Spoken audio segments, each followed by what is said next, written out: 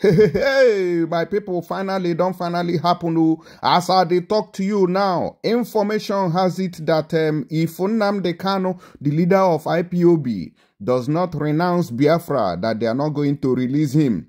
This was said on Arise TV News when one Yoruba man came in for an interview and an analyst of Arise News TV. I go want make una watch this video, make una see wetin dey happen now. This one he go read to make una tell me una own opinion on this matter. Let's watch this video together and drop your share.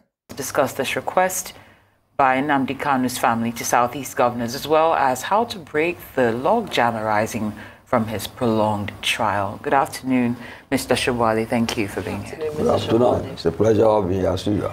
Now, this plea it doesn't seem like it's far-fetched. He's been in detention for about 3 years. What do you make of it? Is it time for an intervention of the Southeast governors in this case? Well, I think the call of the Southeast governors is misdirected, get me, and unfair to the governors. You see, there is I will start with a quotation from Henry V. You know, Shakespeare, one of Shakespeare's plays. He said that if a child that is by the father sent on merchandise went and miscarried upon the seas, is it the fault of the father? This plea is being made by the junior brother of Kanu. He can speak to his brother, get me, to renounce secession. I'm sure he will work out a free man the next day. To call on the governor, so I elected representatives of Southeast, and who know what is on the ground, is turning a political matter into a sociological and family matter. It is not. It is already a legal issue. Get me? And the last ruling by the court was that the lower court should accelerate hearing on his case. He was freed before, although while in detention, he fled to Kenya. He was retrieved from there, and his trial went on. If his health is not okay, that is the fault of the... He should not die on account of ill health in government's custody. You get me? Because people are contesting the legality of that custody. This is in court. I don't want to comment on something in court. But you see, it is unfair, again, for them to call on the Southeast governors. Because you put them in a cul-de-sac of sorts, a no-win situation. Like I said the other time, blood is thicker than water. There's no doubt that Igbos generally have empathy, sympathy for him. But it is a path they had followed before, and which they regretted. You get me? Although the government was magnanimous enough to accommodate the leader of rebellion then, Odimogu Ojukwu. And ever since, we've moved on. Our motto is unity in diversity. And the core matter of disgruntlement in this arrangement is discrimination, North-South discrimination. We all suffered it. When I started out as a civil servant, then I went into the bank. You see, in the bank, when government took over banks, they would just send northerners who never met you in the university as executive directors, whereas you are planning, you know, sliding up. Even my mates who remained in the public service, only one got to be from the South. You get me? Only one got to be deputy permanent secretary, as Dele Adeola is dead now. So we have all suffered on account of this North-South something. But that's the essence of our unity in diversity. That's why they created so many bodies, JAMB, federal character, so that there will be some balance. And we are managing it. We are managing it. What we should adopt, I think I've said it here too, is what they are using in the US now, although to settle matters on racism. There's diversity, inclusion, and equity. If you include more people, if you reduce the gap between the rich and the poor, if you expand access to riches for more people, you can balance things out.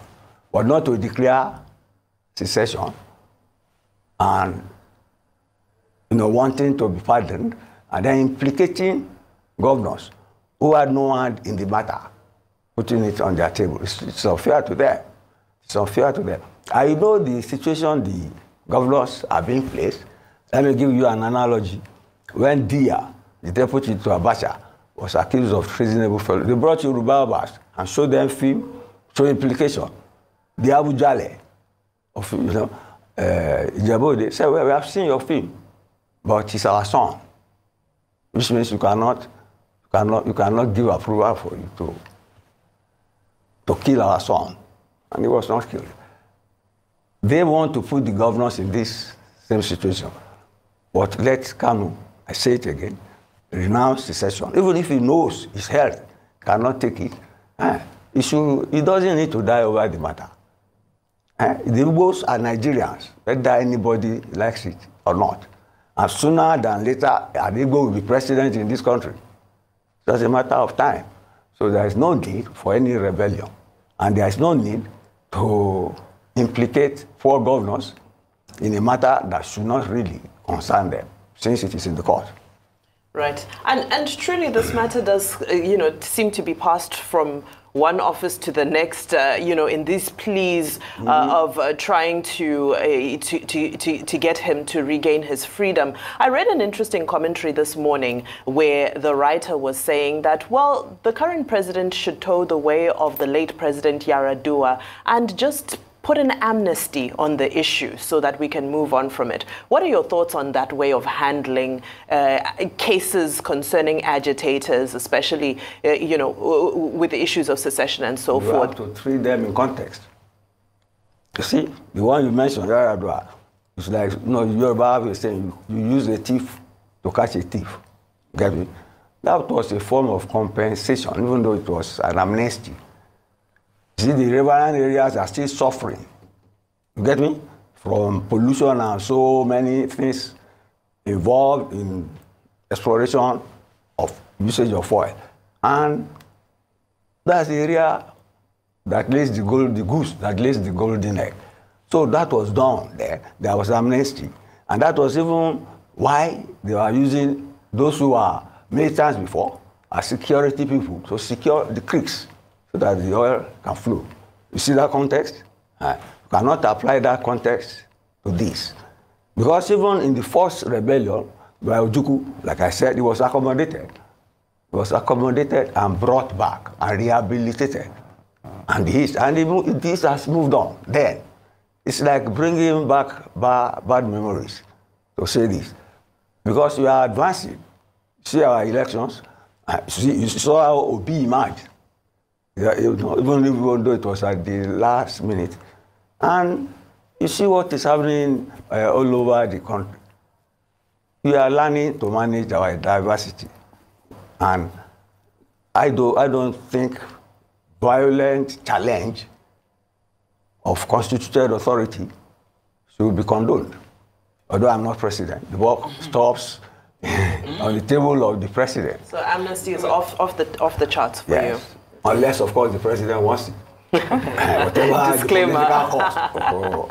That's it. Mr. Shibowale, I know you rightly pointed out that it's unfair to involve the Southeast governors, making a political matter rather sociological. I believe that those were your words. Yes. But seeing that, for instance, the stay-at-home or sit-at-home order is one that affected the Southeast governors, there are fears that, the continued detention could actually continue to inflame tensions in the region. So do you think that they should play some kind of role, seeing that they have been affected by his detention one way or another, should play some role? They are playing the correct role. This. They are fighting it. They are asking people to come out. And they are asking people to come out. But like I said, blood is thicker than water. You see, you may not necessarily come out to say you support something. Tacitly or spoken way. You get me? People know where their sympathies lie. But it's not the sympathies that they can manifest openly. And these governors are doing their best. They are almost forcing people to come out. In some areas, they are successful. In some areas, they are not.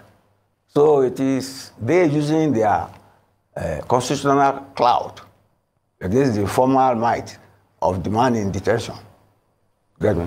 And you see, he said the other time that if he just snap his finger like this, that would be the end of the matter. But he doesn't need to snap his finger. Let him renounce secession today. I'm sure he'll be out of prison tomorrow. And it's interesting that you say that, because in the video we've been playing of him, he's saying, you know, once he's released, you know, all the insecurity in the region will be gone in two minutes. Two minutes. Right. But, you know, earlier you mentioned the political cost of an amnesty. But let's look at some of the potential benefits of his release. And some people are even comparing it. I know every case is different and individual, but people are saying, well, if Sunday Boho can be freed, and if Sowore can also be forgiven for his cases that he had withstanding, then surely there must be some benefit to extend an olive branch, since this case has been going on for so long. I'm a Yoruba man. Ugo is not in the same class as Kanu to the Yorubas. I don't even know Ugo. You get me now? See, they are paper tigers.